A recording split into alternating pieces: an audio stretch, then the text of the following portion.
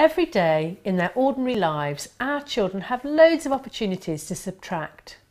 Lending some toys to a friend and seeing how many they have left. Counting treats and working out how many should be left if everyone has one. Having some money to spend and working out how much they'll still have if they buy a game. Things like that, real questions about real stuff that they can see and touch. These bring subtraction to life for our children.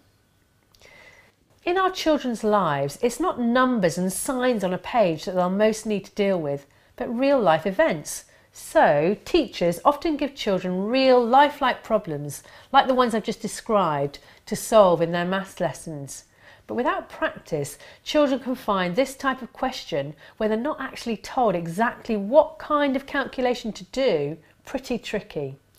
They can find themselves asking, am I supposed to add or subtract or maybe even multiply or divide? The more we encourage our children to tackle subtraction in their everyday lives, the easier they'll find it both at home and at school.